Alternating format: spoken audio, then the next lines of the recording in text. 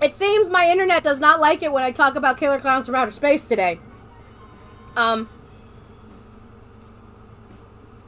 hit the leaves again.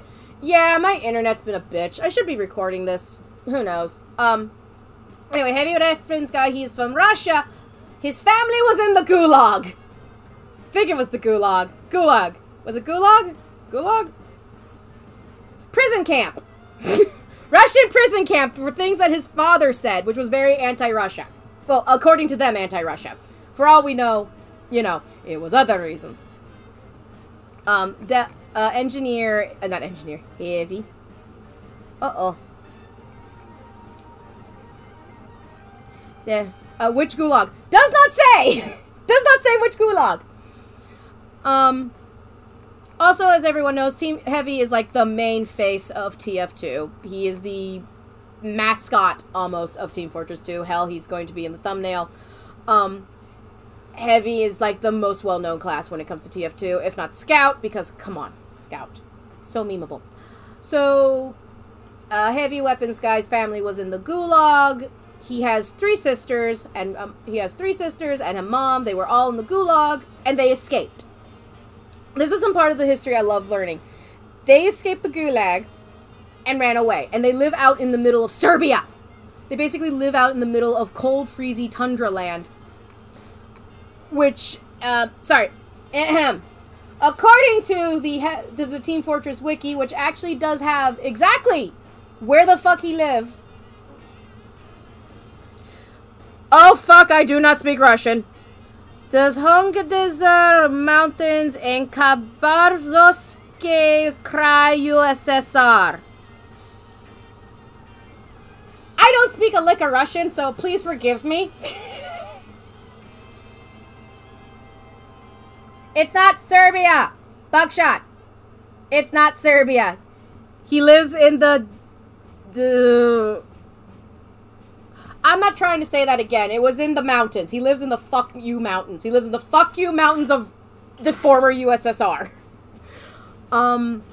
He is strong. He is strong like bull. He has Sasha, his favorite weapon. All his guns are named after people, and I think that's not... I'm saying you said so. So, sorry, Siberia then. Siberia. Why aren't my redeems going off?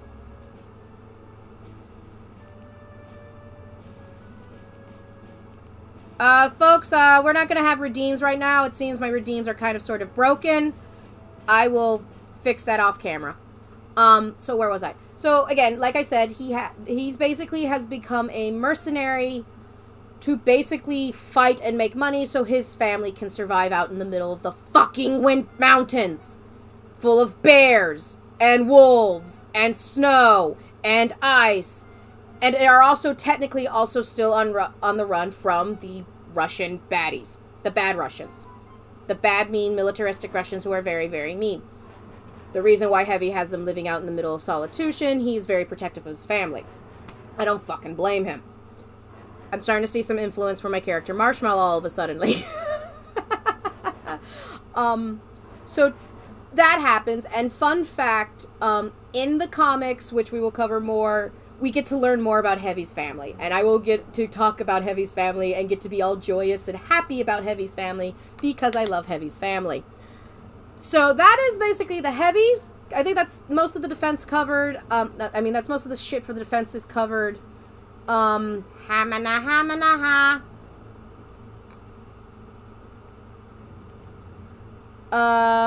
So now we get to cover the support classes.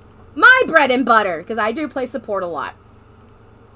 We will start with the man himself, the myth, the legend. Hold on.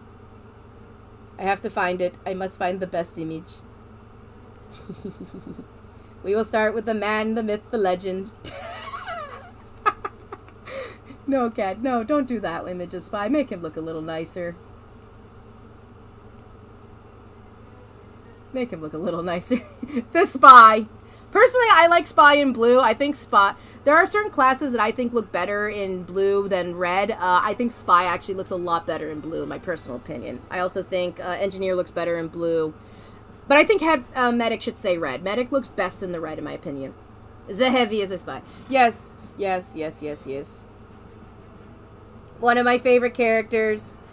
One of the many characters I truly enjoy. Hold on.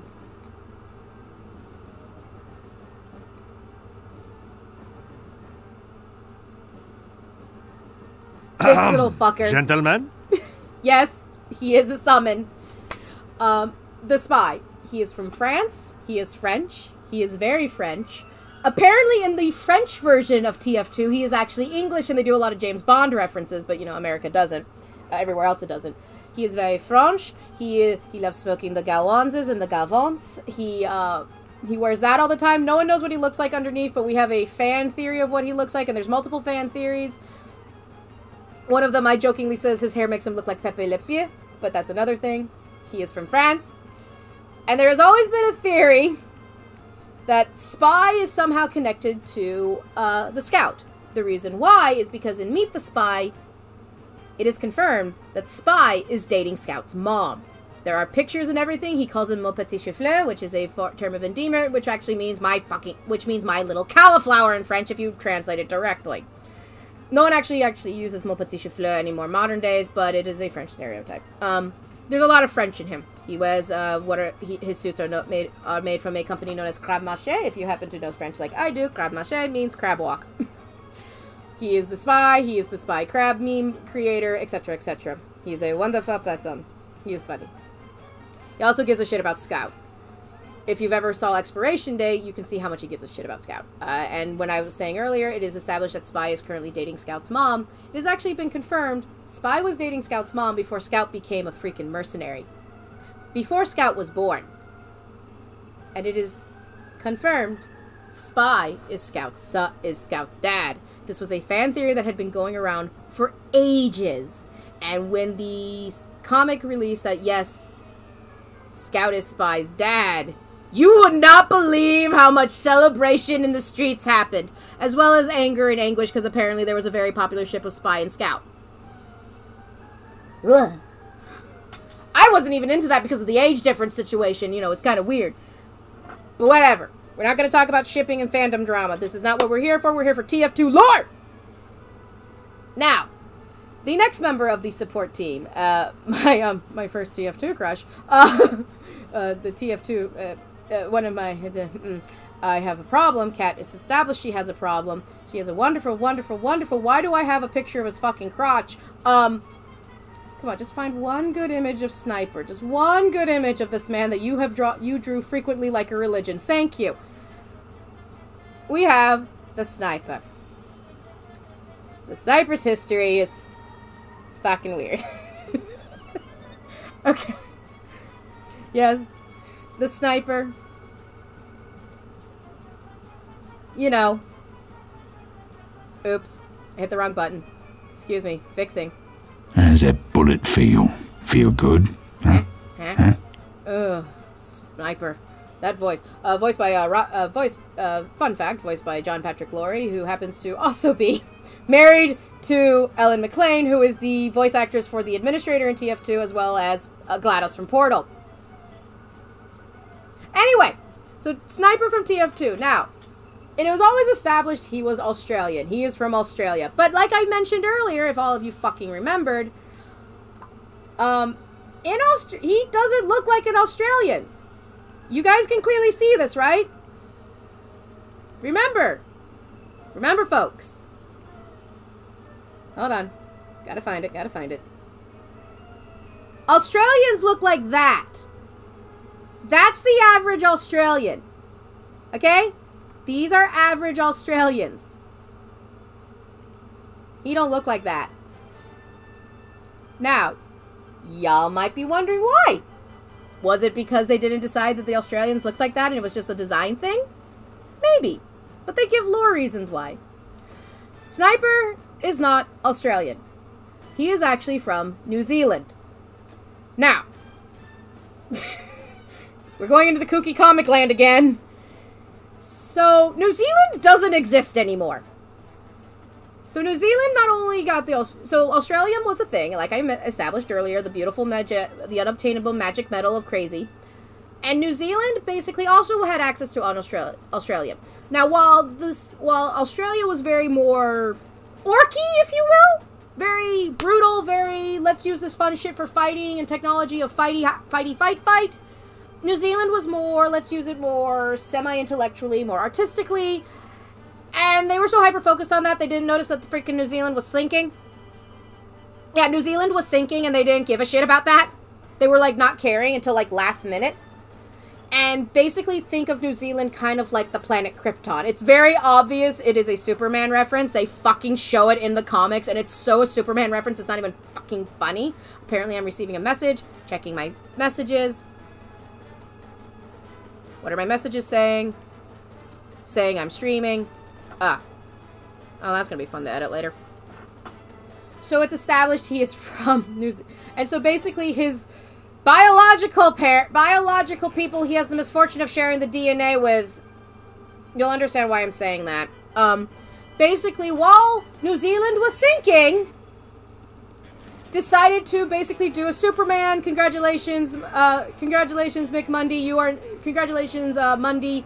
That's his name, by the way. You are about to be, Superman to Australia. That's basically what happened. He basically got put into a rocket ship and blasted off, and he landed in Australia, where he gets picked up by a lovely couple who basically look like Eustace and Muriel from freaking, from Courage the Cowardly Dog. Yes, the artist who drew that comic is very well aware of it, and that was kind of like a reference to it.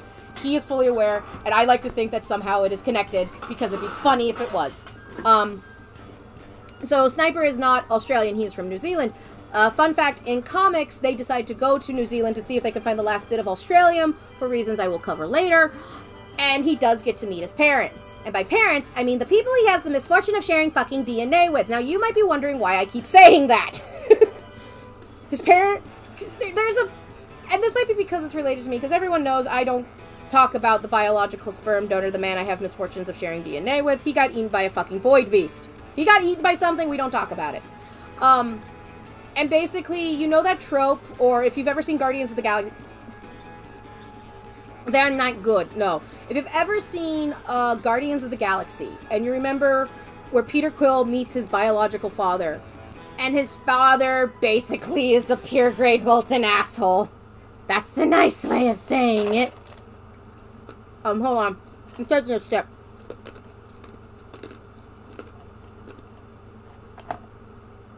That's kind of the situation that Sniper got. He found out his father is just a money-greedy, horrible asshole of a parent who doesn't give a shit about his kid. And his mom is like a pure Karen. She's a wine mom Karen, and I hate her. And they're not good people. They are not good people, not good parents. And I don't call them Sniper's parents. I call them the people Sniper has the misfortune of sharing DNA with, which is a term that I use frequently.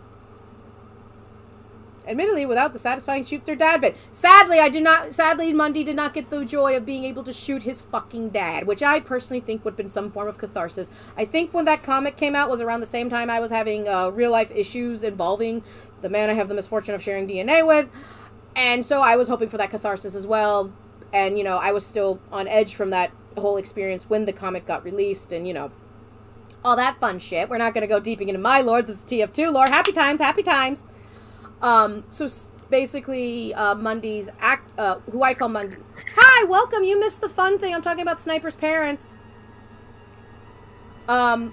Mundy's, the people who I call Mundy's parents, the nice Australian couple that look like Eustace and Muriel from Courage the Cowardly Dog.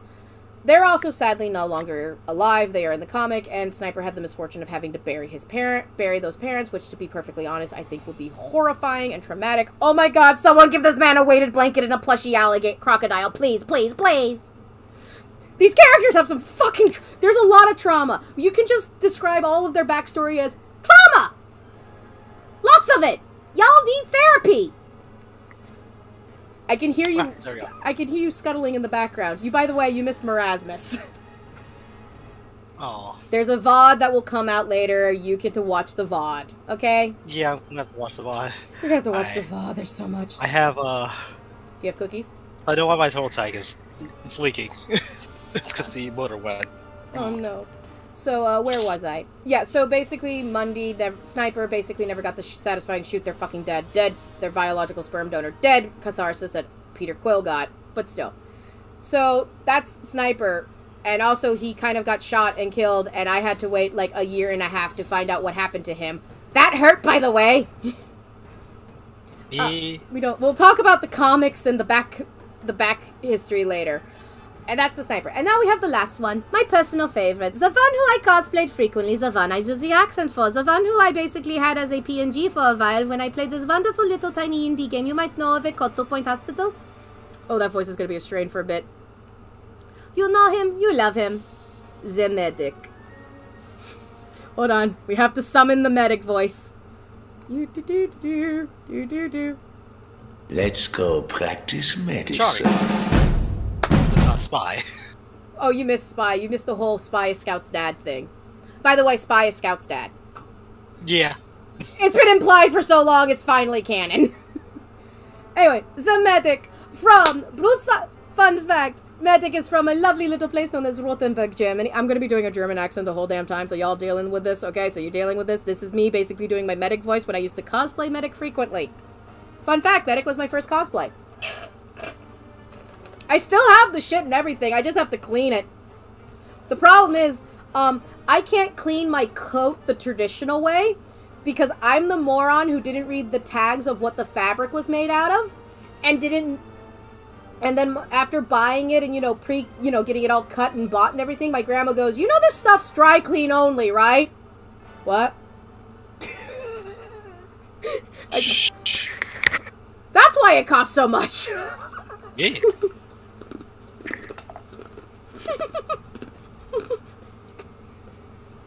She then looked at me and went, you just went for color and if it felt nice on your skin, didn't you? Yeah. Oops. Mistakes were made. I already bought the shit, it's already cut, we're already going through it. Let's go, Grandma! My grandma made my cosplay. Helped me make my cosplay, by the way. Love you, Grandma. If you're listening, you're not. I know you're not. You don't watch my videos, Grandma, because you don't know my videos exist.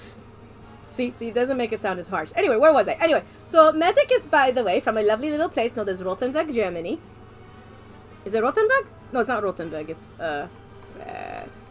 entire world facepalm. Leo, come on. I was a dumb idiot 20-something.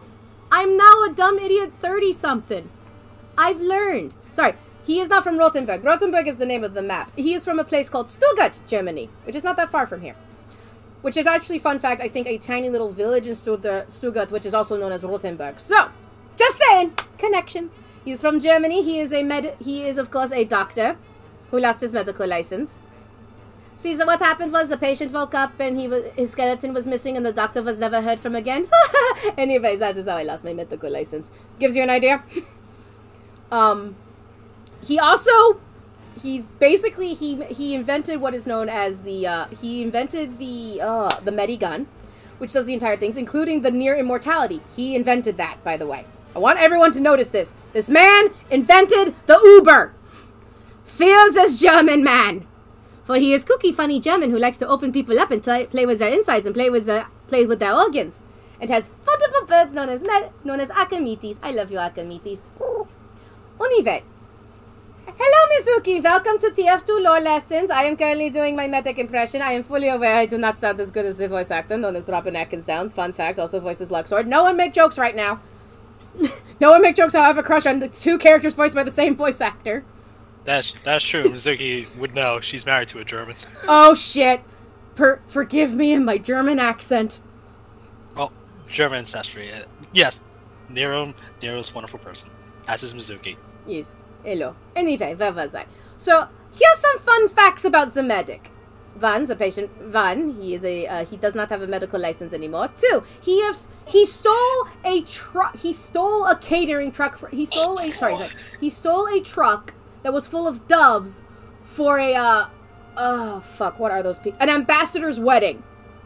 That's where he got the doves. He stole a truck full of doves, and I think it was like a truck with doves and catering for an ambassador's wedding, and that's how he got Archimedes. Oh, thank you! Oh, I got that accent on that. Oh, that's good. Listening to the medic talk constantly, you always have that problem if, possibly, maybe, You're doing it wrong because the voice actor does it wrong. But I'm glad I'm at least doing something decent. Where was I? Chock full of doves. Thank you. So that's how he got Archimedes, by the way. And here's another thing. You want to know why this man can pull out fucking awesome, badass, medical-based miracles so well and so wonderfully? Come on, guess why? Tell us more. God, no, dude, just guess why. Guess why. You'll never get it, but guess why? Is there because it's because he has the that's a joke though. Because he has the heart of a 12-year-old boy above his mantle. No. Oh, who's the pumpkin? This is Survivor. Survivor got turned into something cute for Halloween mode. You like it? I am the Pumpkin King. Just for October. Just for October. And maybe some of November. We gotta fight Christmas somehow. Yes. Yes, Survivor has become a pumpkin. I got bored. Fun fact, there's a talking pumpkin in TF2. More on that later. It was a Halloween event. Oh. I did not know that. Yes. I have a happy little crown. So the medic made a deal with the devil. I'm not shit you not. The medic made a deal with the devil. Lucifer himself. This is established in the last published comic. Hold on. Let me find it. Because I love this comic.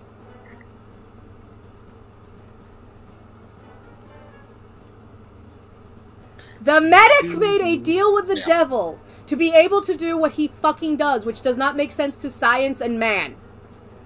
That's true. I mean, he does have a head of a spire. Yes. It's immortal and invulnerable to damage in his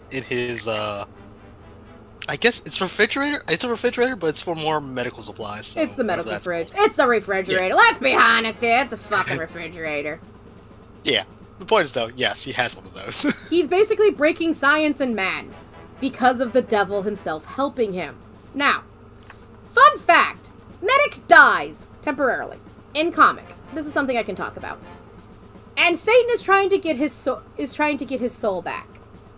And the medic points out, going, "I can get you more souls." Basically establishing that all of those who are currently part of the Uber program system, you know, the thing that makes you temporarily immortal in TF2 or boosted in some form or fashion, depending on the medical gun, your soul's now to Satan. Allegedly. There's kind of sort of some contradictory in this actual comic because Scout goes to heaven. Long story. Temporarily, mind you. Oh, God.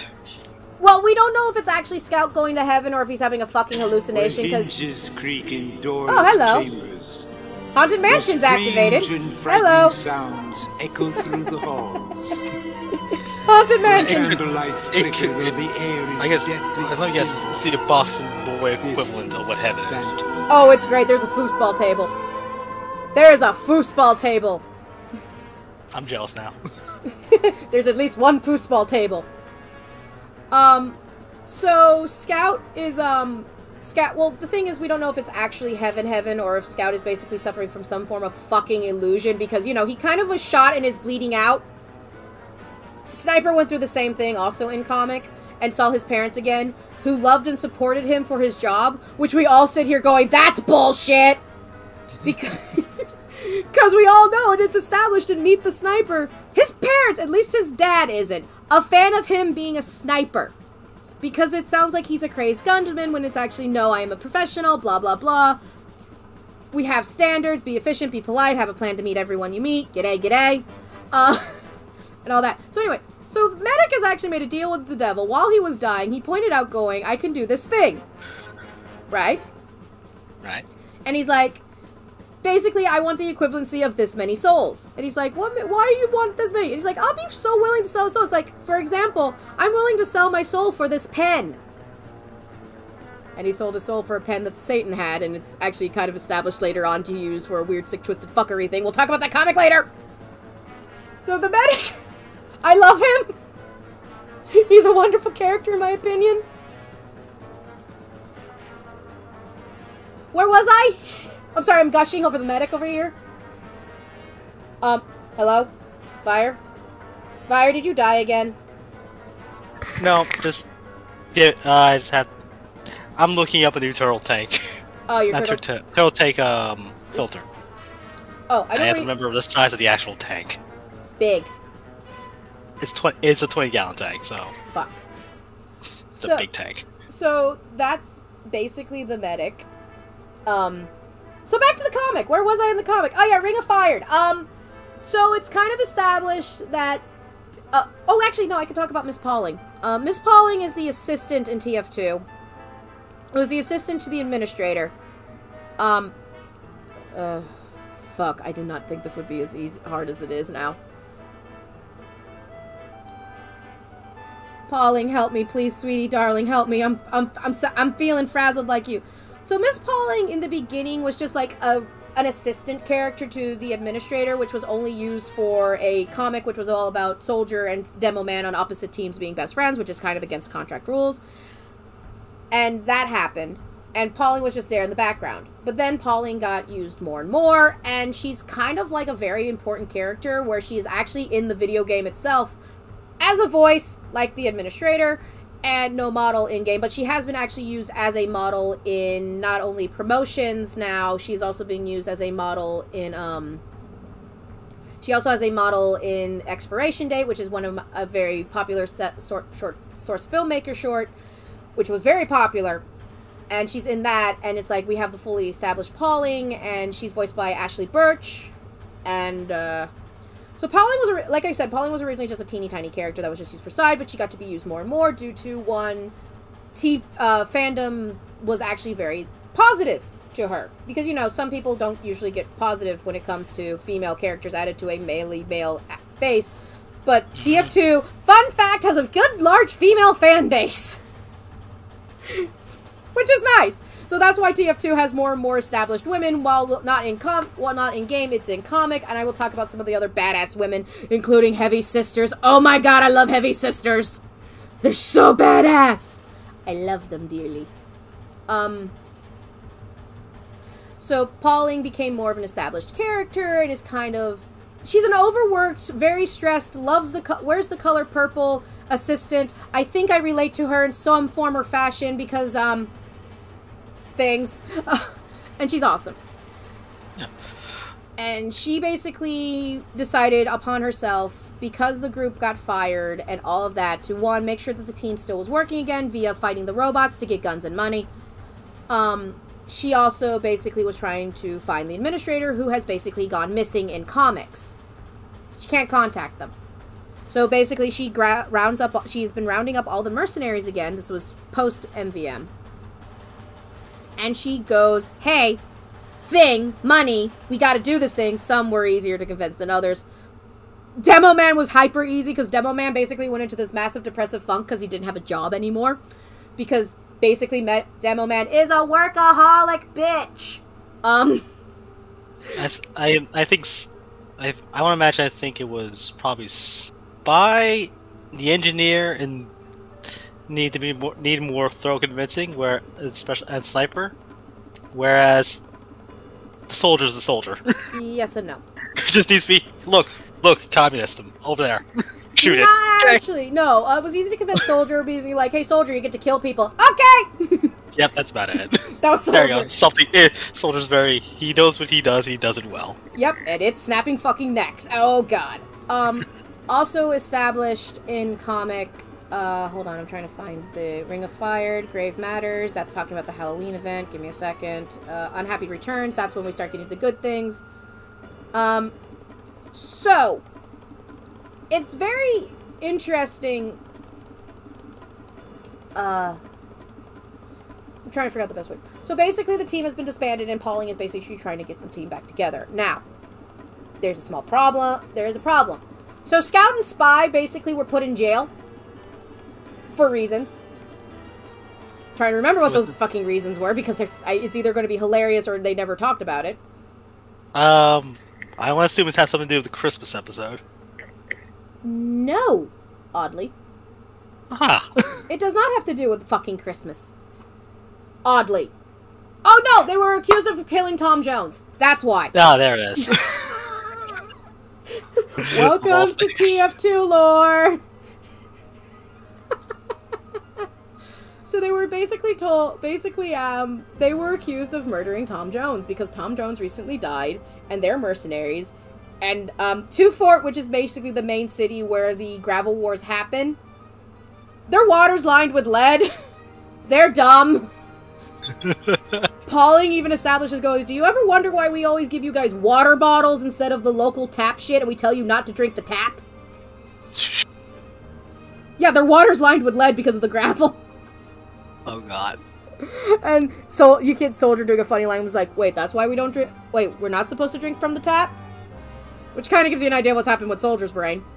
There might be some lead poisoning. Just a little squinch of lead poisoning, just for a treat.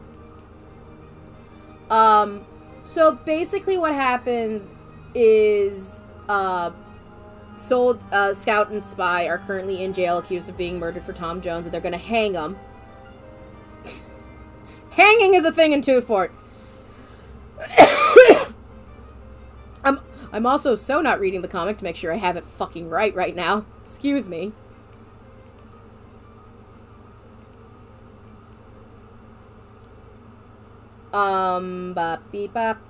And basically, Soldier, like I mentioned, Demo Man was basically in a massive depressive funk because he couldn't get a job, because who wants to hire an explosive mercenary nowadays, you know?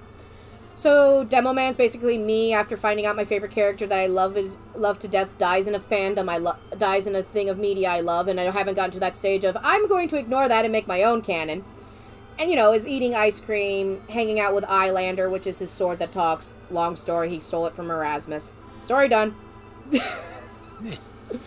And basically Pauline goes, you want a job? Devilman's like, I got the job! And he gets a job and he's happy again. Basically, Devilman is suffering from something where he basically has to constantly work or he feels useless.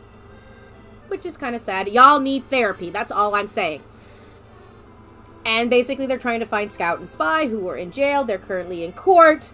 Fun fact, Spy was about to kill the fucking judge with a teeny tiny little, teeny tiny butterfly knife he keeps in his tooth. That sounds about right. That sounds about right and sounds stupid. Fun fact, this is where we find out that Soldier basically pulls an objection and also gets hanged. What? Well, almost gets hanged, sorry. How did... No, questions for later. Questions for later. Oh, no, wait, sorry, they don't get hanged. Yeah, no, they're about to get hanged as well. Because basically Soldier does an objection and interrupts the court case. Demoman's trying to stop him, basically due to disruption of court, and also being known as the mercenaries who basically fucked up the town. Allegedly. Basically, they're also gone to get hanged. So they're being hanged. Oh, boy, this is the TF2 content y'all wanted, right?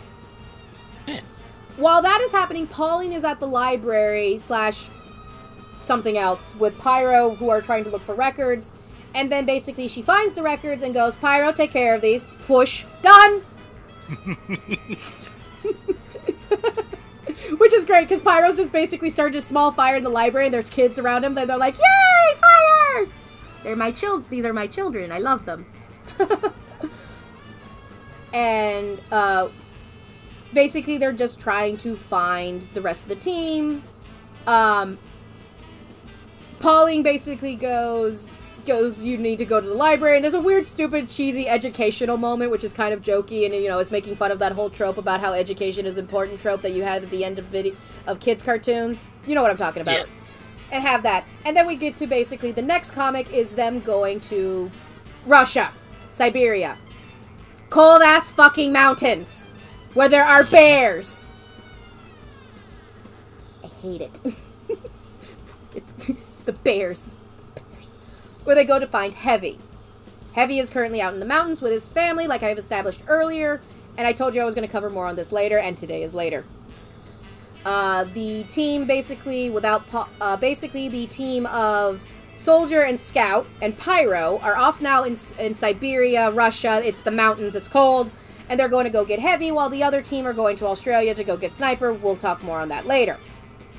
So while they are off in Russia, It's the Russia. It's the former USSR. I'm just gonna say Russia. I know I'm most likely wrong, but I am not gonna try to pronounce Russian names right now, okay?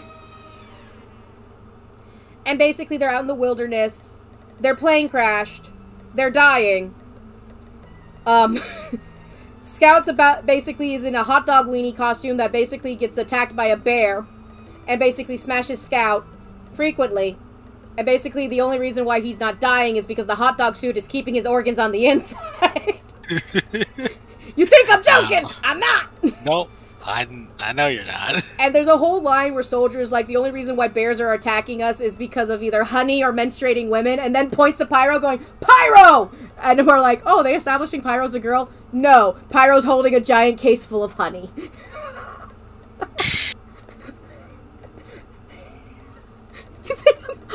Was it honey or was it meat? It was something like that. Basically, the joke is everyone's like, oh, Pyro's a girl. No, it's a gag.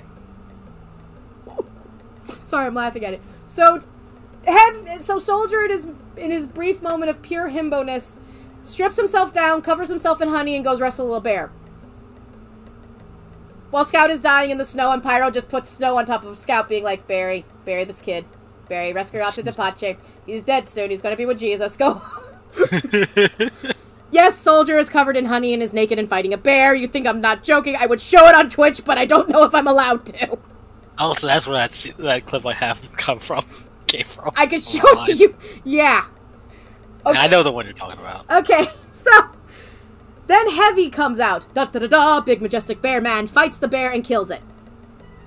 And we get to meet Heavy's family. They go into the cabin. And basically, you meet Heavy's mom, who's basically preparing Bear. That basically was the bear that tried to kill everyone. And then his sisters come in. And I will now introduce the sisters. Now, one sister I will talk about last because she's established in the comic a lot more than the other two. So I'm going to cover the first two pretty easily. Okay. Oh. Okay, where are they? Okay, that's... Okay, so... Boop. And where is Bronislava? Oh, wait, hold on. There's a picture of all three sisters. We can do it this way. Okay, so... This is a kind of an homage to the fandom in general. This is what the fandom thinks of Scout, Spy, and Sniper. I love this image. This is canon comic shit, people. So we have Yana and Bronislava.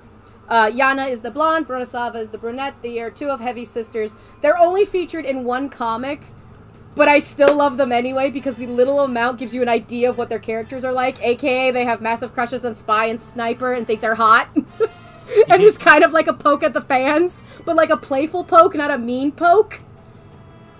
You know, it's basically like, yeah, we're aware of you guys. We're fully aware of your thirsting for these two characters, and we're making fun of you for it, but we're going to do it in, like, the friendly way of having two characters that are like that, but they're also established on their own. Anyway, so Yana and Bronislava are coming in with Bear, and his mom, and their mom is like, oh, we don't need Bear. She's like, but we just hunted Bear. Well, your brother got another bear and brought his friends here. Friends? Them knowing knowing that Heavy... If you see a small round pink orb, run. Basically them thinking, because they've heard stories of his mercenary work, thinking it's Spy and Sniper, and it's basically this page happens. Sadly, that's not happening. So anyway, there's also Heavy's other sister. And, you know, they're cute and they're adorable, they're sweet. But now we're going to talk about the main bitch. Well, she's not a bitch, but she's a badass, and we love her. And do I not have a full image of this woman? Fuck. Well, use not a non-full image of this woman, then. Where is it? Where is it? Where is it? Where is it? Where is it? Where is it? Behold, Zana. This is Heavy's youngest sister, if I remember correctly. I can't they don't really establish, you know, what... It's established Heavy is the oldest brother. Is the oldest. He is the eldest brother. And there is kind of an establishment of, like, ages and everything, because you do get a flashback of them where they're escaping from the gulag, right? And you can kind of figure it out from there how old everyone is. But I'm dumb and I can't remember. So this is Zana. The most badass bitch ever, I swear. Zana is Heavy's sister, who is in a relationship with... who basically has been living out in the cold winter for a long time. Has not seen another man. Tries to seduce Scout. which leads to hilarious results, aka Scout basically has a crisis of fate because he's like, no, I am taken by Miss Pauling. You know, Miss Pauling, the character who's not fucking interested in him whatso-fucking-ever, no matter how much he tries. I would like to point that out, okay? But Scout thinks he's in a relationship with Miss Pauling. I feel very sorry for him.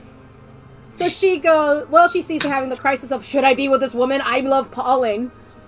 She goes off to see Soldier. Excuse me while I get the greatest fucking comic panel ever. Well, one of the greatest fucking comic panels. The whole comic is gold. Let's just be perfectly honest. The whole fucking comic is gold. Also, I would like to point out that Pyro kills a bear by themselves. With a fire axe. Because Pyro is a maniac. He's an absolute maniac. Pyro is wonderful. He's a, well, yes. He's my main for a reason. Anyway, so love all the fire. So basically, we're gonna get clever with this. Aka we're trying to hide the dirtiness. Trying. Anyway. Basically, Zana, she's basically going like, yeah, fuck this, I'm not gonna deal with this crazy insanity of this stupid little tiny twink.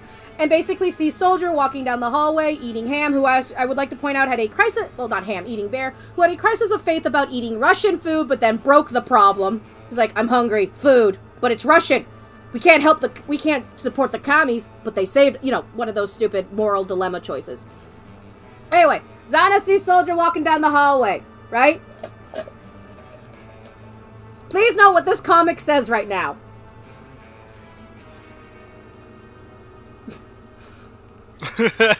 Back off, lady. I mean, both of these. She's like, make love to me. Wait for it. Thinking about it. Okay! Yoink! I love Zana. She knows what she wants and she got it. I love her. So, she goes off and they become a couple. Basically, they do whatever good Russian girls and good American boys do in the bedroom. I have theories, but I can't talk about them on Twitch. And they become a couple.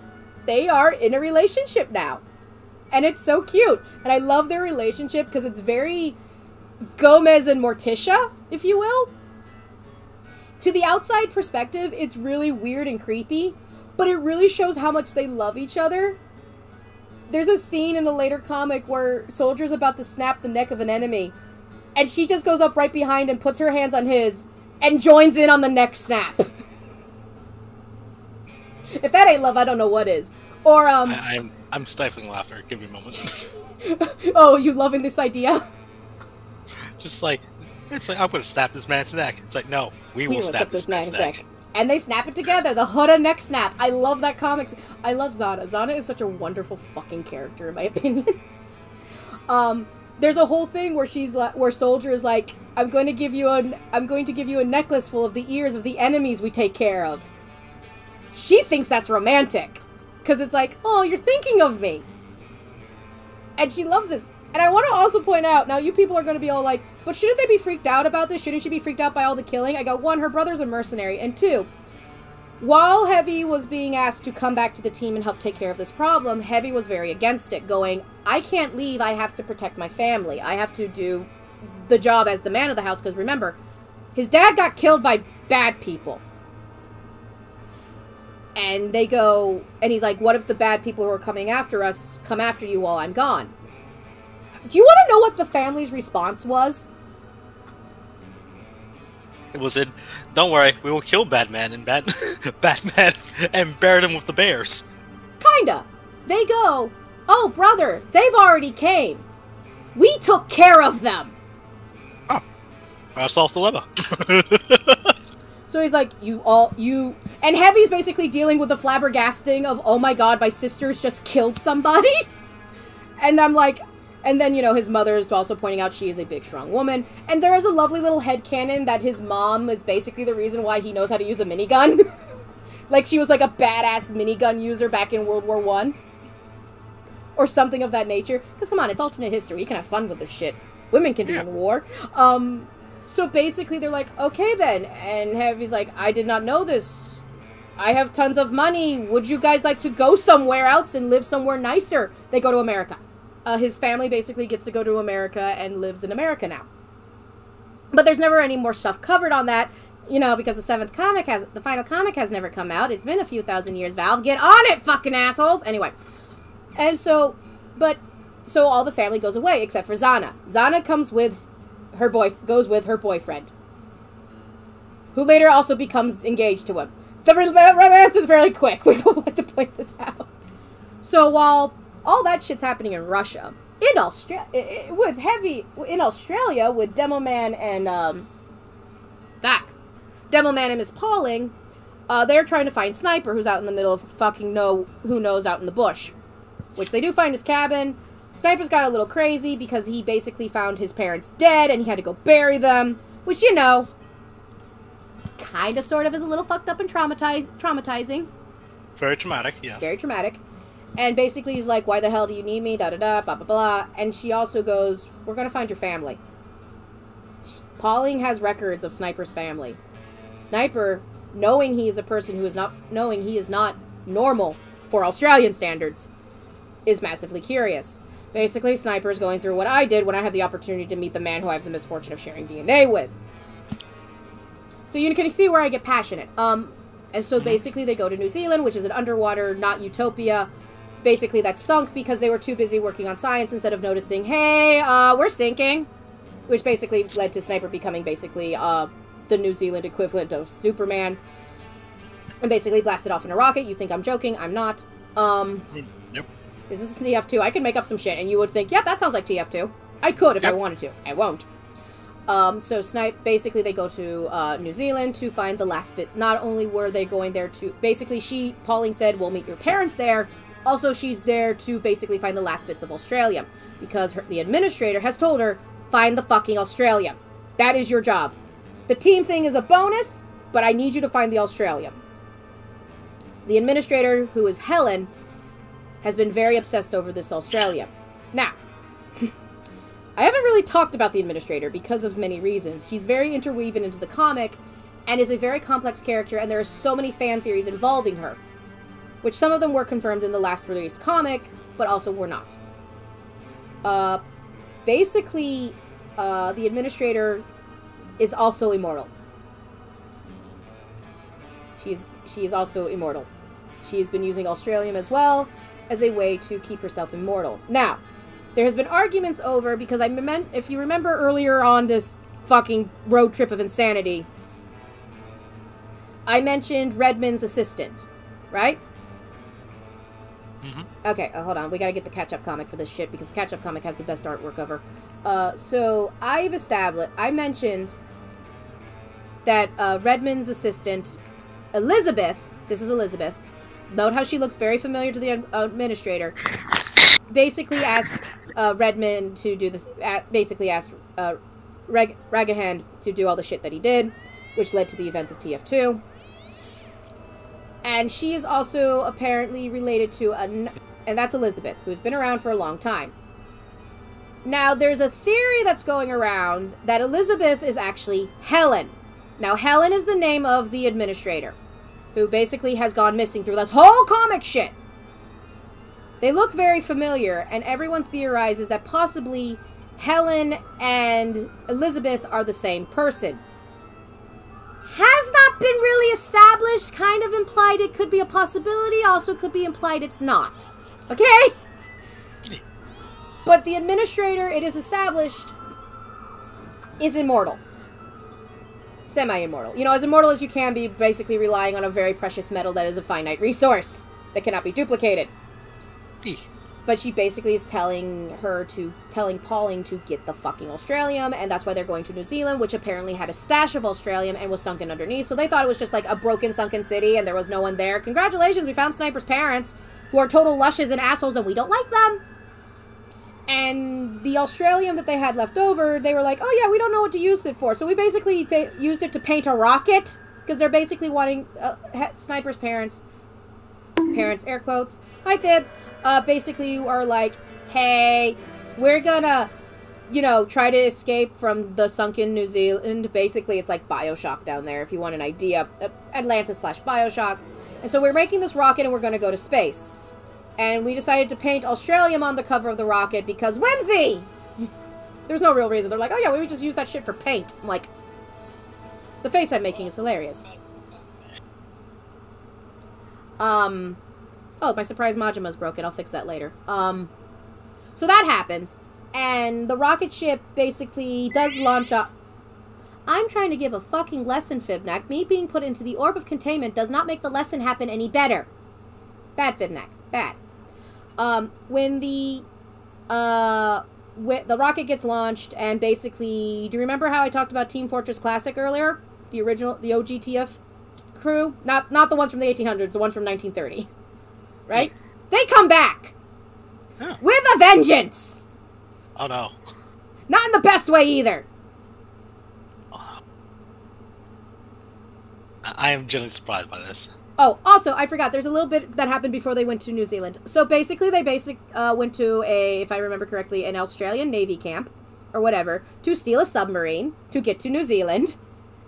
Sniper, which now has a team of... It has the whole team back together except for Engineer and the Medic, who are currently missing.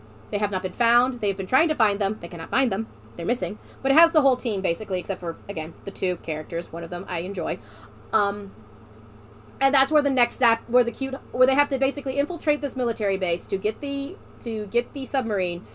And one of my favorite things is Soldier and Zana are being their cute little couple self, trying to figure out how to infiltrate this thing. And he goes, so Zana, darling, sweetheart, you know, the sweet love romantic. Oh my god, they're such a good couple. They're sick and twisted, and they're a good couple.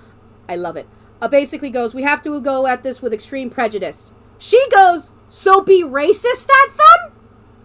He's like, no, we're not being racist towards the enemy. I thought that too. Wrong. It's just hilarious.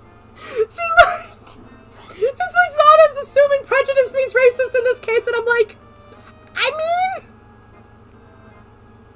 kinda? Shrug? It's like, this is the comic scene. It's like, he's like, I want you to treat these men with extreme prejudice. You want me to be racist with them. No, I've made that mistake before. Extreme prejudice just means killing everybody as violently as possible. I will leave the amount of actual prejudice to your discretion. I'm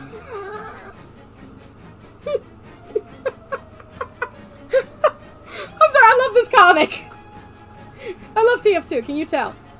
But you get the idea. It's like, no, don't be racist. Just be homicidal. There's a difference. Yeah.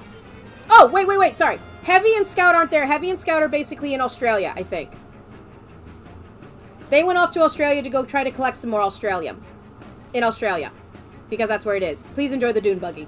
And there's a whole funny little scene where basically the two couples are getting all cute and adorable, and then this happens. Where basically, you know, they're getting all cute and sweet and romantic. I'm envious. And Spy basically is like, okay, glad to know you two are riding like pigs. I've been doing my work. You know the thing we're supposed to do. And then, like, be professional. We came up with a plan. And then Soldier goes, Zana, quickly, be racist at him. That happens! You hear that, stupid? My fiance hates your whole stinking race, but you didn't plan for that. I shouldn't laugh at that, but I'm laughing at that. I like to imagine that the insults that are being blacked out are like just like basic French things, like frog. Yeah. They're like basic ass. It's just Zana doing a bad French accent. That's so bad we can't write it. Oui, hon baguette. I like eating frog legs. Please insert your... Yeah, basically stereotypical but harmless. Semi-harmless. So that happens, and like, again, Scout and Heavy are basically off in Australia to try to find more Australium, because that's where, you know, traditionally Australium would be, because, you know, smart. Which involves them finding, what's the giant fucking rock in Australia? Giant fucking rock in Australia. Ayers Rock. Ayers Rock. Oh, okay, that's fine. The giant-ass red rock in the middle of the Australian outback. If you're Australian, you know what I'm talking about. If you happen to have gone to Australia, you know what I'm talking about. It's a giant red rock. So they found it, and apparently in lore, it's actually made of pure Australium. Was. It's been hollowed out by someone. We are assuming either Redmond and Blue. We're assuming it's either Gray Men who hollowed it out, or another company, which is another group, which is known as Darling. They are Darling is a guy who's like in and out of the comics sometimes. He is currently making Saxton Hale and his ex-girlfriend Maggie work together, who I've never talked about because I kind of forgot about her till now. Freedom. Maggie is also Australian and was the ex-girlfriend of Saxton Hale. They had a relationship. It didn't do well because Saxton Hale only cares about fighting, never cared about the relationship. Gives you kind of an idea of what's going on, right? Saxton Hale, the man who just who give him his arm pep talks for like look while doing sit-ups and push-ups. Basically, Saxton Hale. Yeah. He had to pretend to be a hippie for all of 5 minutes, and that was infuriating. I mean, I'd had to pretend to be a hippie for a week. Okay, kidding. Anyway, so that's basically what happened, and so they broke up. And then they're basically being forced to work with this guy known as Darling, who doesn't want to do a zoo, who basically, Saxton and Darling do not get along, because Saxton Hale is, like, very pro going out and hunting animals, while, hunting, and by hunting I mean fighting, whilst Darling wants to create a thing known as a zoo. Unless it's a farm. And it's a weird disagreement. It's, like, the stupidest of disagreements, but, it works in universe if you think about it hard enough. While Saxton, and so they've been doing some stuff, and then they basically, Soldier, Heavy, and Scout meet up with Maggie and Saxton. Maggie chokes out Scout. There's a running gag in the comics where Scout keeps getting choked out. Like, someone pointed out how many times Scout gets choked out somehow in the comic in some form or fashion, as well as how he kind of gets choked out in some of the videos. And everyone's the very first one had him with Heavy trying to basically choke him out. Which in Meet the Scout. I feel like his family probably did that a lot, considering he has a lot of brothers and sisters. A lot of brothers. Yeah, he has like 8 brothers. Or 6 brothers. He's got a lot. His family's big. They're Bostonian. They're most likely Catholic, in my opinion, because, you know, it's nothing against Catholics, but, you know, the mentality of people back then, if we use history, blah, blah, blah, you know, every sperm is sacred. Yep. Who knows? I'm gonna do a Monty Python reference in a TF2 lore vid. So Scout gets choked out, and everyone's making a joke going, this time this man gets choked out, it's gonna slowly become a kink. And we're all like, Anyway, so that happens. Note that down. What? It's like, note that down, note that down. Note that down, note that down, noting down. Anyway. Focus on the main plot. So they meet up, and they're basically like, hey, wait, you didn't take the Australian? No, did you? And he's like, and so they're basically trying to figure this out. You have the whole situation with, that happens with, Sniper and Pauline basically talking, and is like, while dealing with a drunk demo man who basically is just like, because he got hit with some, moonshine, and Demo Man is reacting in a very funny way. You know, playing on the drunk stereotype. But still. Was that the one where he thought he was being poisoned by giving the actual food and water? Yep. Where his liver and him where he's having the mass hallucination with his liver, yep. Liver's not trusted here no more. Liver no trusted. Or was that? Yes. Or was that? No, that happens next comic. That's next comic. Okay. The liver's not trusted. Da da da. Oh, liver, I love you. Okay. Demo Man's on drugs. It's okay. So that happens, and when oh fuck, where am I? So basically, all the events in New Zealand happen. New Zealand is sunken completely now, and then Sniper gets shot. That's the end of Blood in the Water. The Blood in the Water comic.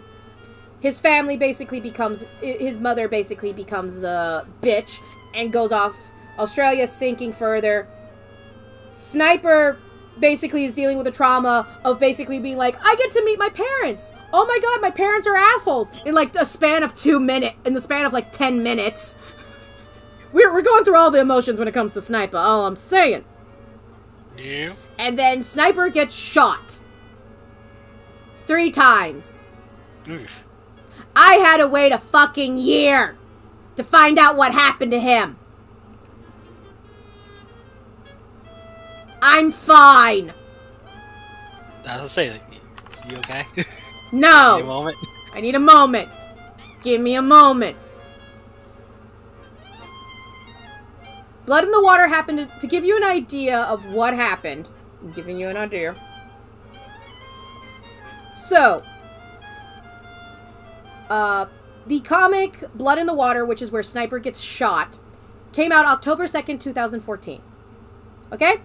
Got that in your little brain space? Now, 2 comics came out, but they were filler comics mainly for events. Blood Money, which was for the Halloween event with Marasmus and the Japanese Mafia. And the contract was basically a TF2 getting a revamp and basically having the contract system, which I've never been a fan of, but meh. The comic, which basically continues the story of the main comic, came out in August 31st of 2015. I had to wait nearly a whole damn year to find out if Sniper was okay. I'm a big, huge fan of the fucking Sniper in TF2. See how much pain I was in for nearly a year. When a new comic would be announced and come out, we were all like, we're finally gonna find out. Yeah, no. Anyway, and at the end of Blood in the Water, you see this. They're back, bitches. The OG TF2 team. Except for the medic, he's missing. The OG TF2 medic, the OG Team Fortress Classic medic, because he's most likely dead because he was like ancient according to the catch-up comic. But look guys, look! There's the medic! Right there! He's back! Why is he on the enemy team? Why is Sniper dying? Where is the alcohol? Why is the rum gone? I just... It was a fucking cliffhanger and I hate it. In the best way possible, right?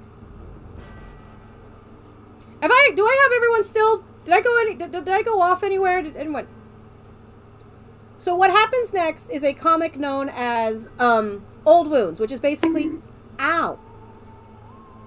The next one that comes out is Old Wounds. I've never actually established the names of every of these comics. I'm just talking and blathering as I go, which I shouldn't have, but I don't care. This is my fucking lore video. I can do what the fuck I want, right, Survivor? Right, Cat? Thank you. So anyway, that was the end of basically Blood in the Water, and now you can see where the name comes from. There's blood. Snipers. In the water. He's dying. Anyway. I'm fine. Anyway, so basically what happens is in the Team Fortress Classic, the TFC, if you will, we're going to call him TFC, Team Fortress Classic, basically captures and imprisons Sniper, Soldier, Zana, Spy, Miss Pauling, Demo Man, and basically have them imprisoned. Now here's a cute little fun thing. Okay? Soldier is currently getting basically interrogated. Basically, it's established that the classic team is working for Greyman to basically try to take over Manco, which he hasn't taken over yet because of reasons. Still trying to figure those out. And basically, they're trying to get information out of the team. Soldier's refusing, and Soldier is basically like, you can't do the thingy, whatever. You can't get me to talk, blah blah blah. And here's a fun fact, and it's canon in this. And everyone thinks, oh, because it's canon in this, it's going to be canon for the other team. Team Fortress 2, Team Fortress Classic, their pyro is a girl. And she is a sick, twisted little old lady, all I'm saying, okay? She is doing the torture. She is the only one doing the torture of torturing, trying to gather information. The only one.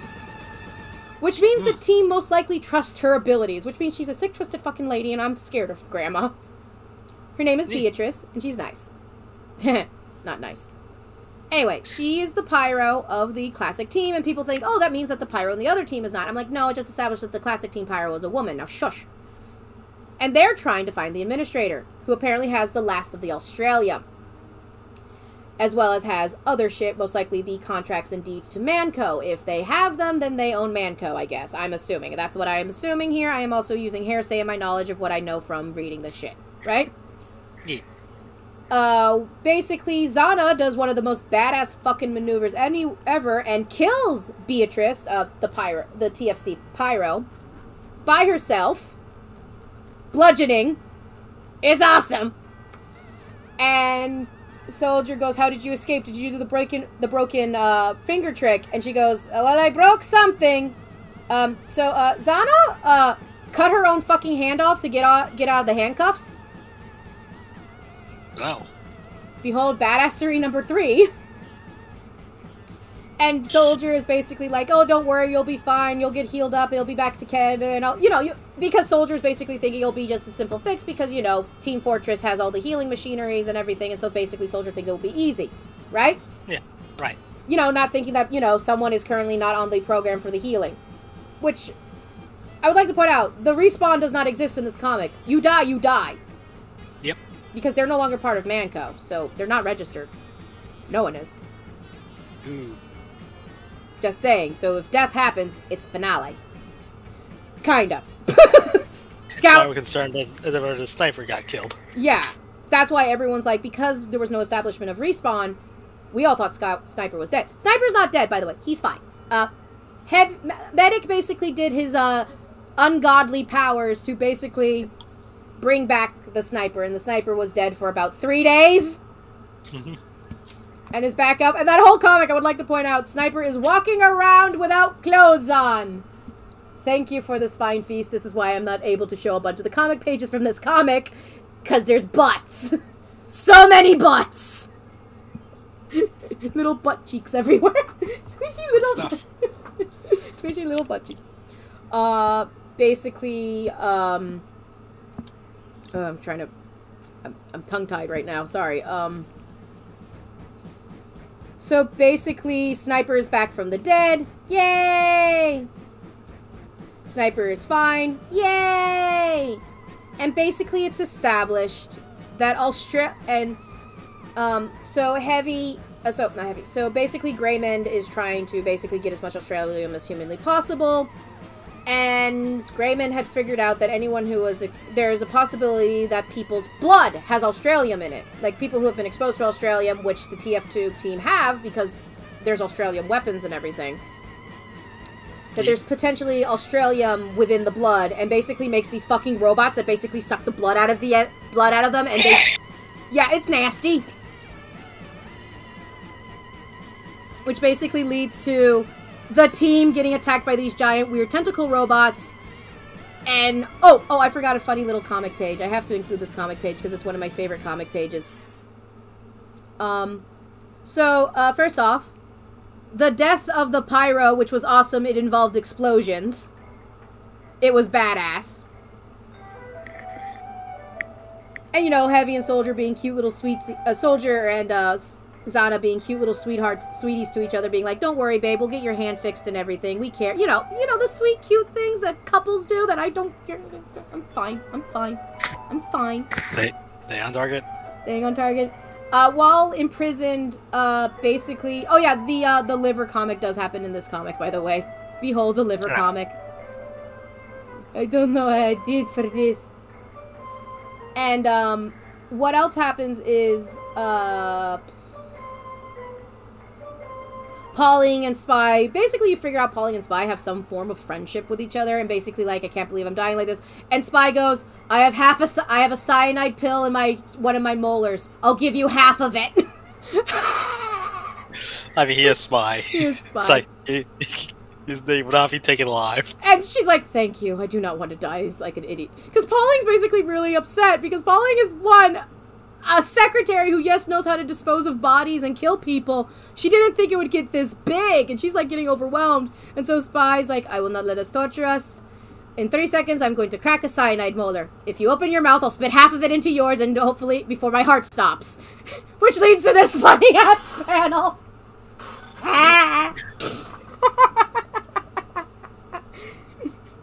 Also, Heavy charges in. Now, that's not actually the Heavy, that is actually Team Fortress Classic Spy. Also, we get the establishment that Heavy, who is also known as Misha, his full name is actually Mikhail. Which makes sense, because Misha is short for Michael, or Mikhail. Yep. I use Mikhail because there's K's in there, and apparently my non-Jewish upbringing is kicking in. Also, is this where the fun scene? Yeah, basically, and near the end of the comic, we get the whole... doing the whole, Sniper basically getting revitalized, and also, Greymond dies. Oh, finally. Yeah, finally. It took only a few thousand years. It's actually kind of funny, because Pauling wants to do, like, the really badass speech in front of it. It's like, I don't think you know what she's capable of, da-da-da. And, you know, basically trying to intimidate Greymond, who died mid her sentence. And she's having a moment, and Spy is like, Pauling, Greymond's dead. Greymond's dead. Greymond died, like, mid-sentence. It's like, I don't have time for this. Basically. It's like, the disrespect. Yeah, the disrespect Greymond has. So basically, now we get to the final comic that was released, because the 7th one never got released for this, and it hurts, and we'll talk about that afterwards. It's called, what's it called? Naked and the Dead, I think? Naked and the Dead. There's a lot of nudity in this one, aka butt cheek, so I have to be very, very clever with my censoring right now. Anyway, you basically get the establishment in the beginning of the comic where basically Pauling is told by the administrator, I need you to grab the team and I need you to get all the Australium and bring it back to me. I need it. No, you're not allowed to act. No, you're not allowed to ask any further questions. Just do what I say. I am your boss. Gives you an idea what the administrator's like. Right?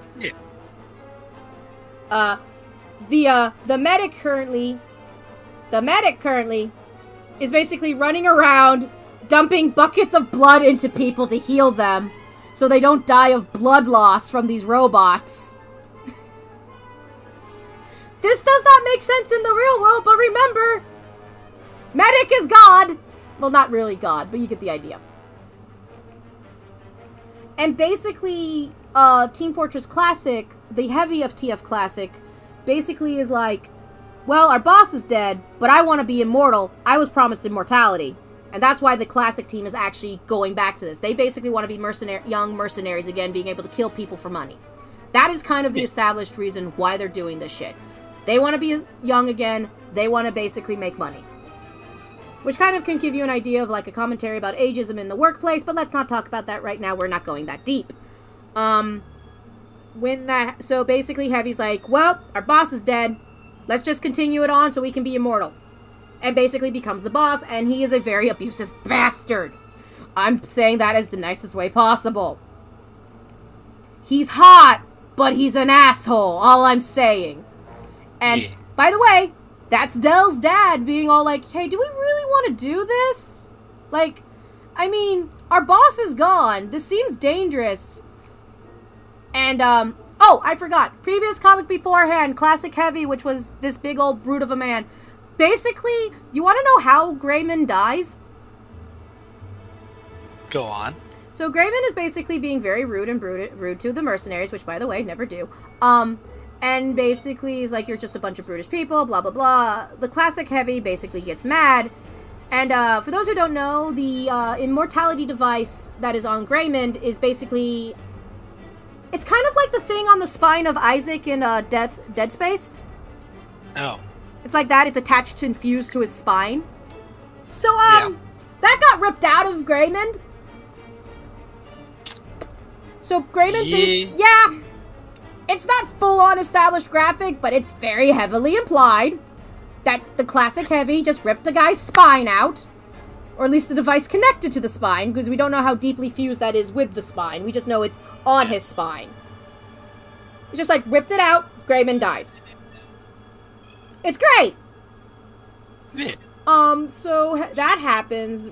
He's like, I want to be immortal, I want to live forever, I want to be a mercenary forever, I want to kill forever, I want to be forever young bullshit. Basically, that's Classic Heavy. He just wants to keep killing. All he cares about is killing. Yeah. Classic Heavy only wants to kill, only wants to make money. He is like basic ass bitch. Nothing deep. I just kill and make money. And he just wants to keep doing it because now you could say, oh, it's because it's the only skill he has. No, he's a fucked up person. In my personal opinion. At least when I wrote him.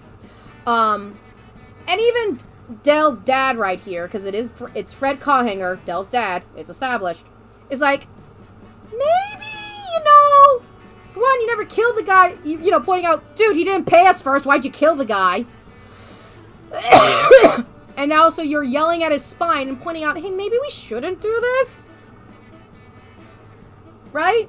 And then, like, Heavy, Classic Heavy basically is being an abusive bastard, and he's like, basically pointing out, hey, I could take care of these robots, and basically, because pointing out, hey, these robots are going to come after us now, and, I could make some sentry busters, and basically,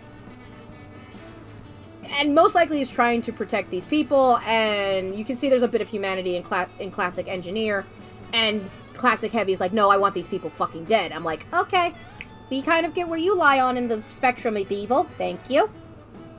Yeah. So that's all happening. And also, we get, somehow Heavy comes back. Oh yeah, Heavy comes back via parachute.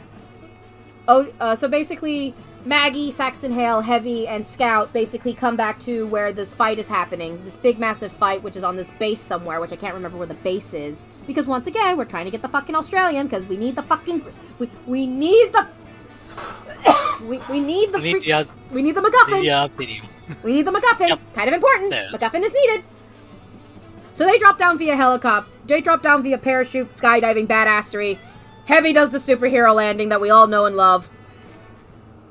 Which you're like, nice landing. Bad for the knees, though.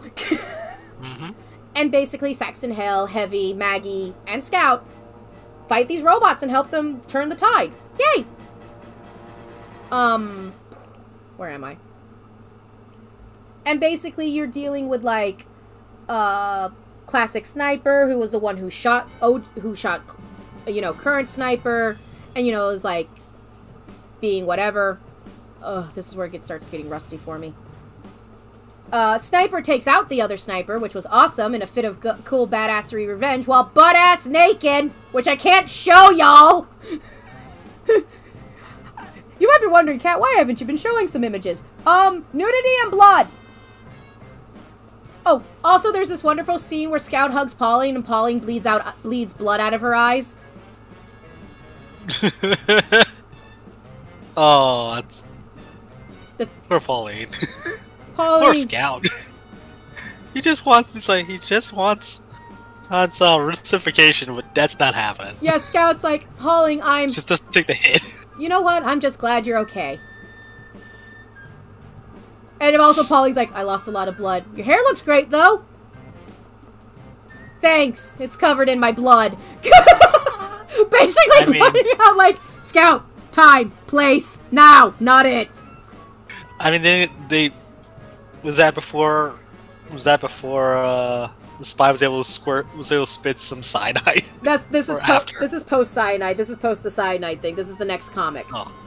Okay, I just want to make sure when she actually got some or not, because that would explain the bleeding. No, it's basically the robots who are attacking their bodies to try to extract any Australian that's in the blood, because the robots are basically trying to extract Australian from the blood that is in the people of Australia. Oh, they're in Australia! That makes sense now! God damn it. Well, I didn't know what the base was. No, not that. Just the idea that they're... Of course the robots are... This all makes sense with it to it only itself. Yeah, basically Heavy meets up with his sister again. He's like, why the hell are you here? And she's like, I'm engaged! She's like really, really happy to see her brother. Right? She's like, brother, I missed you! I'm so glad you're alive! Heavy, where the fuck's your hand? I sawed off with some scrap metal to kill a woman who's torturing me. Heavy's like, this is good. I'm okay with this. And then he notices the ear necklace. Where did you get a necklace of human ears? Sister, no! He knows exactly what's happening because Soldier is known to have necklaces of human ears. I mean, that's how they were threatening him to not talk about work. Yeah. They threatened the heads of his severed heads of his enemies. Yeah, so he's finally figured it out. Trophies. And he's like, hello, brother-in-law. Good news, you're going to be a grandfather. He's going to impregnate me, brother! Okay, establishing that is not how grandfathery works. It would be uncle.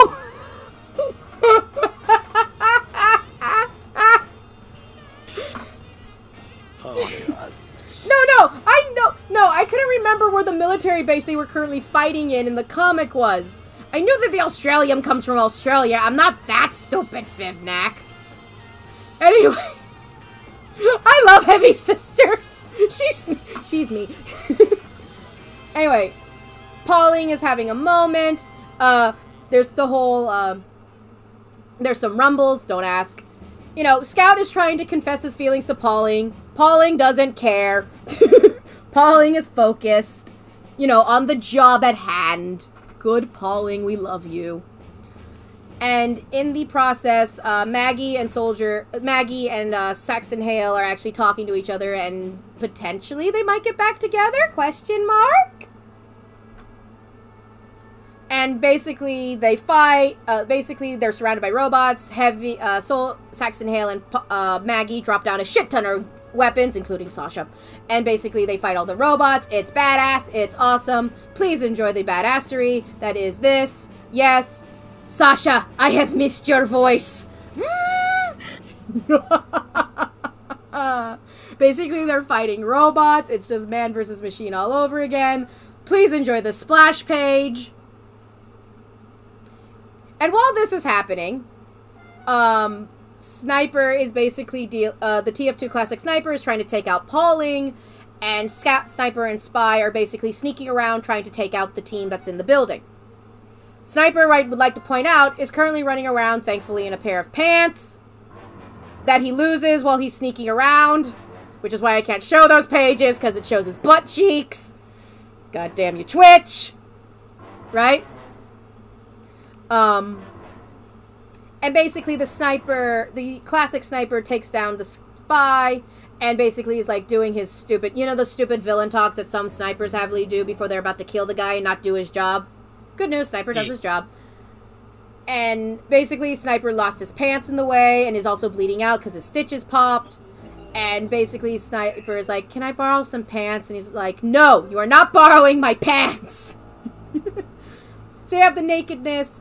Basically, there's a scene involving Medic and Demo Man. The Demo Man going, you can do all the shit. Why have you never healed my eye? And Medic goes, oh, there's a good reason for that. Because you basically lost your eye magically.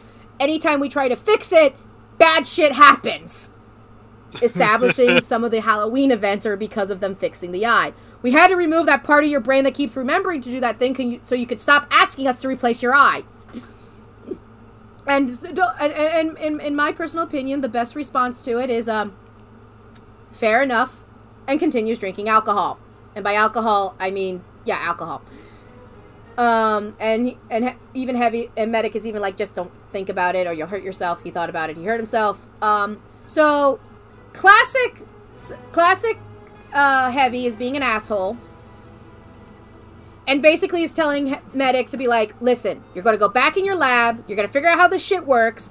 And you're going to make me fucking immortal. And, basically... And you're not going to do anything stupid and try to kill me. And Medic is like, I could just kill you right here.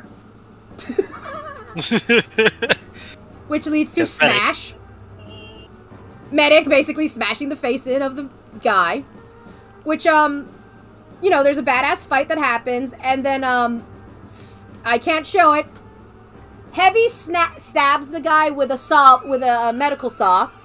I have to describe shit now because I can't show shit. And, basically a fight happens. Medic is doing pretty badass on his own, by the way. Which is kind of funny because people keep making jokes about how Medic needs Heavy around. And everyone's like, I don't think Medic needs Heavy. I think Medic's doing pretty fine on his fucking own. Oh, look, a corpse. And then, basically, we have a badass... Basically, Heavy is pissed off because Classic Soldier touched Medic. Medic and him are best friends, if not lovers. It's never been confirmed, but there's always been the inflammation by the fandom. I just think they're very... I don't care, to be perfectly honest. If they are a couple, good for them. If they're not a couple, whatever. If they're just best friends and brothers in blood, whatever. Battle bros, cool, whatever. I don't care. They have a very good friendship. It's guy love. It's all that is. While this happens... Heavy sees Medic get hurt and then shot. Medic gets shot 3 times. And basically that leads him going to hell and the whole him basically doing the fun soul thing that I mentioned earlier. Heavy is pissed. Heavy has activated his rage mode. Heavy is a barbarian. Yeah. Basically, Heavy is like, you touched Doctor. Basically, badass Heavy fight happens, which basically leads to this motherfucking awesomeness, which is an awesome page in my personal opinion. I love a lot of these pages, I'm gonna be honest. I am envious of this artist's work. And while this happens, I think Soldier and the Scout of the classic team, I can't remember, established on my brain, are talking and, you know, questioning how, becoming mercenaries. And, you know, do we really want to be mercenaries? You know, we could just do this thing and, you know, live our dream, da-da-da. Pyro overhears what the dream is. The dream's not good, I'm just saying. And Pyro's like, hello, motherfucker. And just destroys those two. Pyro. I love Pyro. Pyro's great. Fighting is still happening. Soldier and Zana are covered in honey again and are butt naked fighting robots. I can't show these panels for obvious reasons. I think I know the panel you're talking about. There's a lot of these. There's a lot of soldier panels. I mean, they cleverly censor it, but it's too much of a risk. The two heavies are fighting. Basically, classic heavy decides to insert the weird thing that makes him immortal inside his body to, you know, fight the newer, younger heavy. We're having scenes where basically, Soldier, Scout, Sniper, and Spy are talking about shit, and then Scout comes along. Yay! To go get the other two, right? Right. They found Scout in the hallway, shot in the liver. What is with this fucking team and shooting people in livers? So... slowly bleed out, I guess? Yeah, I guess. I'm like, come on, if you're gonna be killing people, at least do it efficiently. Scout is basically slowly bleeding to death and dying. And beforehand, Spy and Sniper are talking about, like, you know, we might die in this thing, you really should, you know, come clean with some shit, which means Sniper knows. Spy doesn't want to, because, you know, reasons. And, like, Scout had, like, a few comics beforehand, Scout had basically a memory/dream of basically Spy and his mom together while Scout was a little baby. I just remembered that. And Scout is like, that is a weird-ass fucking memory. I mean dream, not memory. It's not a memory, it's a dream. Basically, you know. In denial. Basically. And Scout, and so Scout is dying. And what happens is Spy decides to disguise himself as Tom Jones. You know, Tom Jones, who is dead in this universe. Why? I don't know!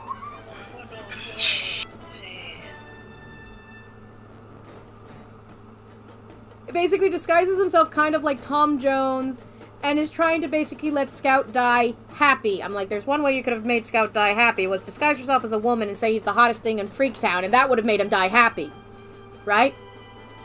Yeah. And, like, you get an idea of kind of what Scout looks like as, without the mask. This is what people theorize what he might actually look like sans mask, but, you know, no. And also we get to learn that Scout's name is Jeremy.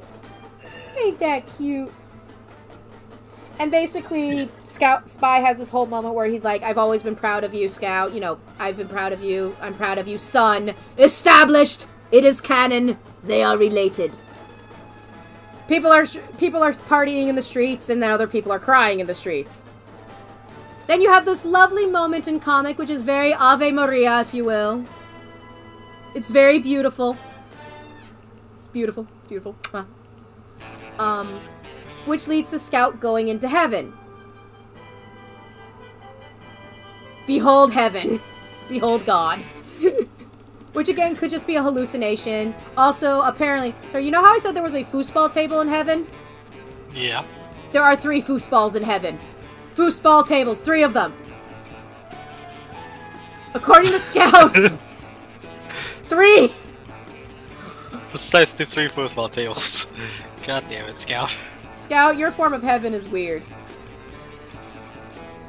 And basically, it's established that, like, it's not time for you to go yet. You got more women to seduce and all that jazz. I'm like, yeah, Scout's having a fucking hallucination. We all know Scout's having a fucking hallucination.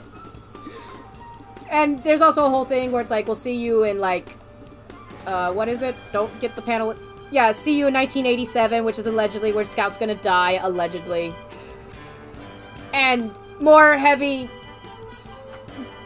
Hi.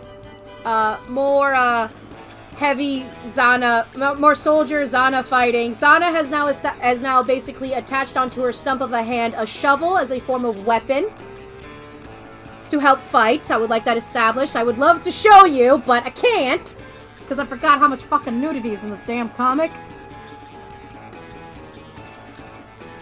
So, while this is happening, Pauline somehow was able to contact the engineer. Okay? Is everyone with me so far? Yeah. And she's like, hey, Del, what the fuck are you? And Del's like, oh, I've been with the administrator. Oh, no, sorry. He's been busy with something. He didn't say he was with the administrator. Let me just confirm and check. Oh, no, he says he's with her. Her being Helen. Okay? The administrator. Yeah. And she's like, you've been with the administrator all this time. You know, basically having one of those moments. And also in the process, after the call, and he's like, don't worry, I'm taking care of her, da-da-da. In the process, Zana basically goes, stop looking at my man. Which, you keep staring at my husband. I would like to point out, her fiancé, who is naked, covered in honey, beating the crap out of robots. Kind of hard not to stare. Just saying. And, like, it's kind of funny when you find out that later, like, the creator established that Miss Pauling is a lesbian. Everyone's like, I don't think Pauling was looking at Soldier. All I'm saying.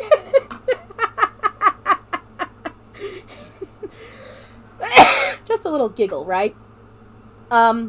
So that happens. Basically, she's like, my man is a beautiful husband, sexy man. If you try to touch my man in any form or fashion, I will kill you myself. I'm like, okay, Zana, cometh thy titties. And Pauline's basically having a meltdown, like, oh my god, can we just get this over with? And she's like, what's next? What weird thing's gonna happen next? Cut back to Sniper walking past, butt naked. Soldier like, hi, naked Sniper. Hey. This is happening. Heavy and Classic Heavy are currently having a awesome badass fight, which I can't fucking show. And basically Medic goes to hell, talks to Satan, basically gets to go back to heaven, goes back to Earth, basically with the promise of a bunch of things. Now here's the funny things that happens with the Medic, okay? Give you an idea. Medic comes back to life. Perfectly fine, don't question it, right? Right. And Heavy, and basically is called Frankenstein. By Classic Heavy. I'm like, wow, how original. And he's like, could I trouble you for a moment? And he's like, is that a pen? At one point, yes, it was. More of an inductor, really. I'm terrible at naming things. Either way, it induces labor. What? For those who don't know, Medic has been experimenting on the Classic team to help them stay young and viral. Allegedly. He actually has been putting baboon uteruses in the team. Oh. He has just invented some of them have more than one baboon uterus in their body. I think the Scout had like 6. Classic Scout. Right? Mm-hmm. He just has a machine that will induce labor. Now, I don't know about you, but I know that labor is very, very fucking painful. I've never given birth, but I know, from what I have heard, it basically is a pin to, and basically points out that I have been doing this thing, I have been, it even points out going, I think I gave you triplets, Classic, and and it's kind of funny, and he's like, are you kidding? And he's like, of course I'm kidding, it's a pen! Basically distracting Classic to get basically donkey punched by Heavy, who basically gets dissolved and dies because he gets the immortality machine removed forcibly and also dies. Heavy and Medic have a moment, an awesome badass moment, right? Badass moment of brotherhood. Basically it's glad to have you back, it's been missing, and he goes, baboon, triplets, steroids, pregnancy pen? Only you could come up with the bluff that, insane doctor. What is that? This is actually the bamboo pregnancy inductor pen. I simply couldn't get it in my medical kit in time. 3 baboon uteruses. Oh, preposterous! The human body can just take maybe 1, 2 baboons at most. Anyway, click. There it is. There's the mad sizes. Click. Just something about like that's the human body cannot handle that much blood going to that many organs at once. Yeah. 2 probably is like your limit. 2 is probably like your limit. I don't know. Anyway, I would like to point out, click. The button was clicked. Someone is having babies right now. And basically, Pauline sees Classic Heavy, you know, doing the da-da-da, they're basically the thing, and she's all like, hold on, we gotta get the panel. It's like, why are you doing this thing, blah, blah, blah, and she goes, and I quote, "We're Team Fortress and you're dead!" Ain't that cute? I like this. This is a cute scene. Oh. It's a cute scene. Basically, she got to have that cool, badass moment that all the movies have, right? Yeah. And then he dies. No! While this is fucking happening, the administrator is basically with the engineer. The engineer makes a much more new version of the immortality device that basically uses very little Australium, and he even points out going, you only have enough for this much, we can last it as long as we can, da-da-da. And she's like, you know, upset because she wants it, and basically it's established that the administrator has had an obsession with Australium since she was a little girl. Basically, she's gone as long as she could, but she still craves the Australium. And she'll always want it. She's apparently wanted it since she was, like, a kid, right? And he points out, you know, it basically, you know, he's trying to do the whole all's well as ends well thing. And, you know, this is what happens. Basically, uses all the Australium, which he theorizes could have lasted her another 6 months to an hour because she basically used it all. And this is how the comic ends. She wants to end this thing once and for all. It's kind of funny how the freaking that music is playing right now in the background, which is the soldier music for death. She wants this to be done once and for all, to be concluded. Now you're about to ask. How long? Now, do the phrase. What happens next? What happens next? Oh, what happens next? What happens next? We don't know. It ended. The last comic that came out was it. The last comic, The Naked and the Dead, came out January 10th, 2017. We are here in our Lord, at the time of this video being recorded, October 15th, 2022. There has been no hide, nor hair, nor reference, nor nothing about this comic. There hasn't even been a comic to establish, like, new events happening. Ah. That's annoying. Yes, it is. Oh, yes. Because the comic beforehand was Meat versus Match, which was basically a thing to help establish the Pyro versus Heavy event. That was the last one before this one, but that doesn't count as the main storyline comic we're focusing on right now. It never got finished. Now, there was allegedly rumors that there is potentially a script out there, but they never made it. The Team Fortress 2 team is, like, slimmed down to, I think, if I remember correctly last I checked, either at maximum 5 people. Those 5 people have been too busy, very hyper-focused right now on the bot situation in the game, and there hasn't been any artists. The original writer for this comic is no longer part of Team Fortress 2, the original artist as well. Oof. The original writer for the Team Fortress 2 comic also wrote, I think, Half-Life, and he has spouted a few things here and there on his Twitter. That's where we got the whole Pauling is a lesbian thing. This comic has never been continued. It has always been on this cliffhanger. The fans have been wanting the new comic to come out, the final comic. Hell, there are very well-known TF2 fan artists who are offering to do the labor to draw the comic themselves as long as they have the script, so we could have conclusion. There have been jokes about people pulling in National Treasure to get the fucking script, just so we can have some form of fucking closure, because this is a good end. This is a good cliffhanger, and we just want to know what happens next. We want to know what happens to Heavy's family. We want to know what happens to the soldiers themselves. We want to know what's going on. We want to know if if the 2 engineers are going to have, like, a family reunion moment and talk. There's so many loose ends that have never been finished, and we want this to happen. But it hasn't happened. And it fucking hurts that this comic has never been concluded. It is a thing that the Team Fortress 2 fandom really wants to have done.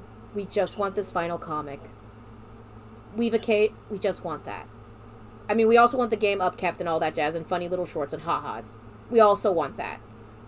Yeah. But we really just want to know what happens at the end of the story. Even if they just release the script and just, like, be like, fan artists, if you want to draw this, we would be fine. Yeah. We just want to know how it ends. That's annoying. I know that pain. Everyone makes jokes about how a Firefly can't get over how it got canceled in season 1. You guys got a fucking movie. Even if that movie is fucking garbage, you at least got some form of attempt. TF2 hasn't even gotten that. We just have end.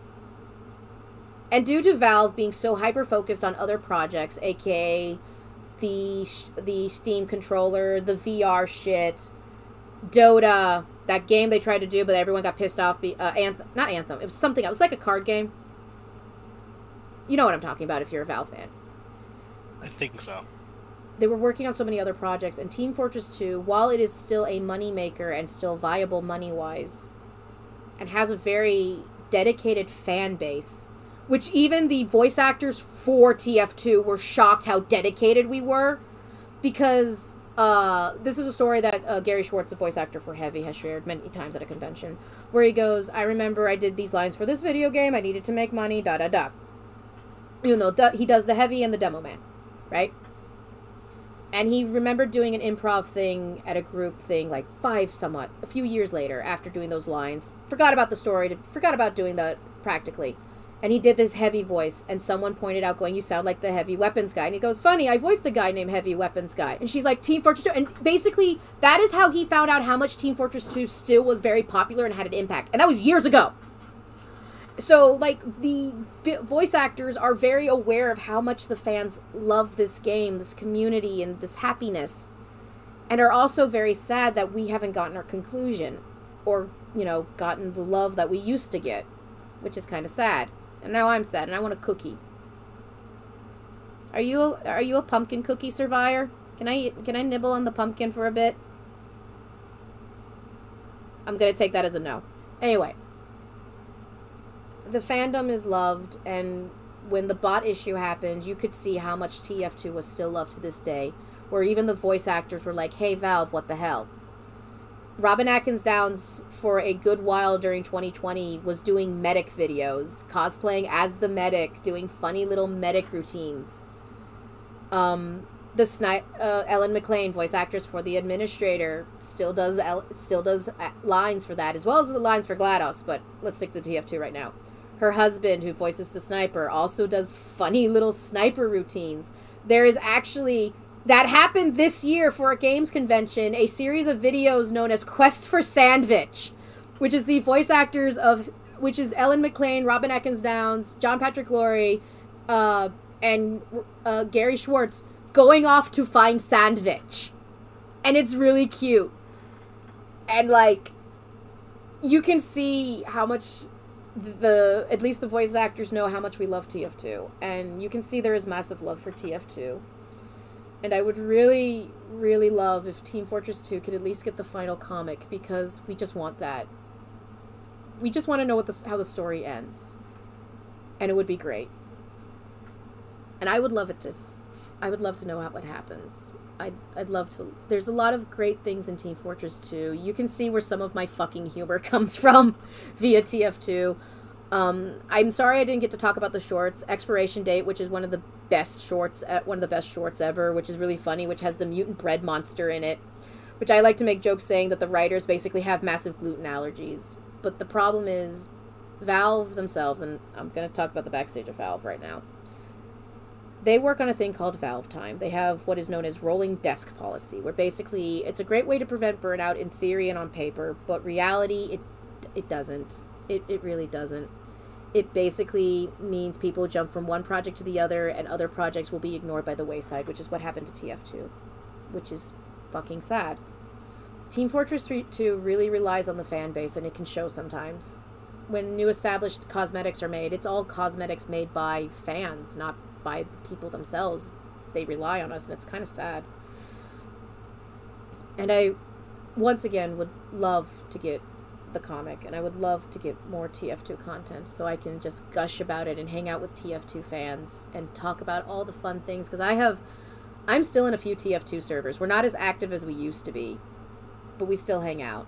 And I remember back in the day when the new comic was released or the new short came out, we would be gushing and excited, taking screen grabs, dissecting things, pointing out tiny details, and I just want to have that again.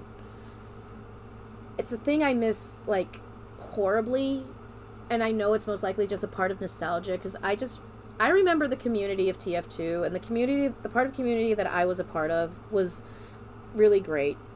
You'd had other players helping other players learn the game. I remember when I was in TF2, when I played, there was, like, a new kid learning how to play.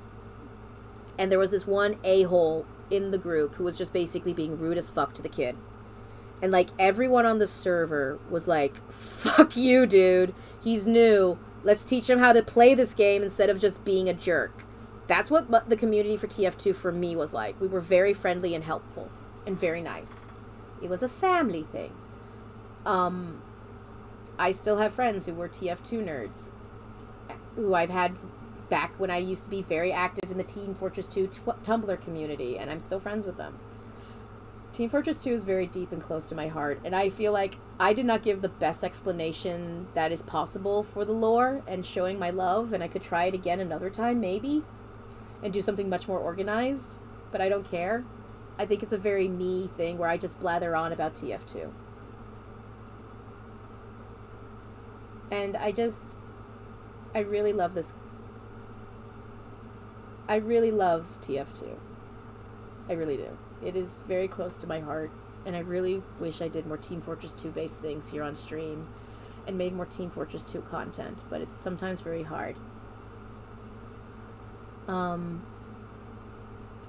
I hope maybe one day I could do some I did a Team Fortress 2 stream a while ago with some friends, but I don't know if I want to do it again anytime soon. I haven't decided yet. But again, I'd love to do some TF2 stuff. TF2 is very dear to me. I love Team Fortress 2.